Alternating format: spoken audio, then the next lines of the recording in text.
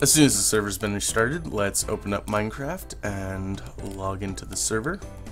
Before we begin, I am going to say I do have a mod installed to show the selection of the world edit selections.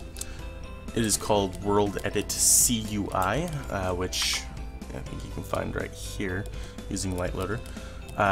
So you don't need this, but it is highly recommended if you're new to World Edit and would like to see these selections. Now, first off, we're going to want to use a world edit command. Most world edit commands start with // instead of the normal just / commands. And we're going to use wand. And that should give us a wooden X. This will let us select different areas, and I'll show you what I mean by that right now. So left click here, and let's say right click here. And this is now the area that is selected. Now again, as I was saying with the mod installed, this is what you'll see with the mod. You will not normally see the blocks here, the outline here. It'll just be clear and you'll have to remember exactly where you selected. Another way to select positions is / position or POS1 and then / POS2. And now we have that selected. And now let's go over here.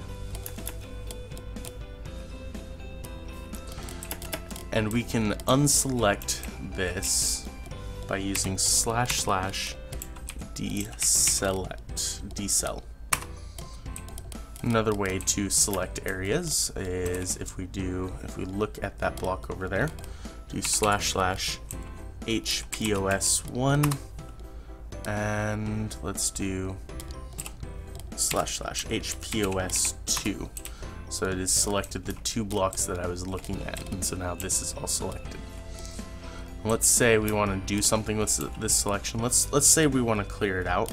We'll type / replace with 0. So it'll replace everything there with air, which is 0. If we do that again, it should get rid of the water right there.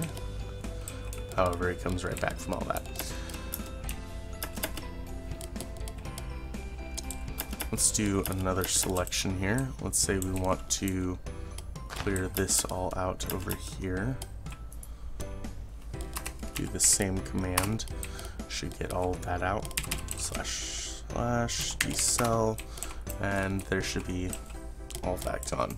Another way to select is / chunk, and it should select the entire chunk that you're standing in. And same thing if you do over here. So it'll select the whole chunk, everything that is in that chunk. If you want to see the size of the selection, do / size, and it shows you exactly the type, the position, the size, and the distance, and the amount of blocks.